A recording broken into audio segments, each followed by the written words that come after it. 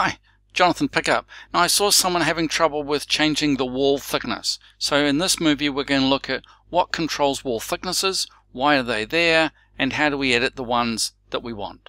So let's get started. I've got some walls here, and these are metric walls, but the same thing will apply to imperial walls. And I'll just bring this shape across here so that we can see it more easily. So here we've got a wall which has got a thickness of 190 millimeters. That's about 8 inches. So I can change that to 200 and it changes straight away. It's a nice wall, it's unstyled, very easy to change. Now if it's a styled wall, then you'll find that there are more troubles. Now this wall looks identical to the first one, that it's still 190 millimeters thick, but you'll notice that I can't change the thickness. It's grayed out. Why is it grayed out? Because it has components in it. So if we click here, components, it has a component which is 190 millimeters thick. If I delete that component, the wall doesn't change, but now you'll notice I can change the thickness of it, 200, and it changes, and I can change it back to 190.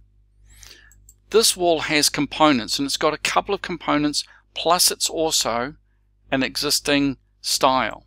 Here it is here, it's got a styled wall. If we look at the components, you'll see that there are several components. There's the lining on one side, there's the structure of the lining in the other. Now if you were to change the thickness of this wall, which component would change? We don't know. And so that's why if you want to change this wall, you have to go into the components and change the components. The thickness of this wall here is the overall thickness of all of those components.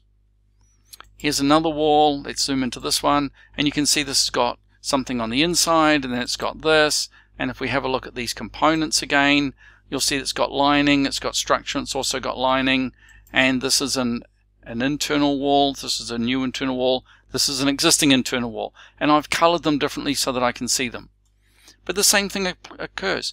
If I was to change the thickness, if I was allowed to change that thickness, which component would update? Which component would change? And that's why when there are components in a wall, you can't just change the thickness. If you want to make sure your walls are really flexible, make them unstyled to start with, and also don't have any components in them. Cheers! So, if you enjoyed this movie, don't forget to give me a thumbs up. It really helps other people to find my movie. And please hit the subscribe button if you're not already a subscriber, and I'll notify you every time I update my movies on YouTube.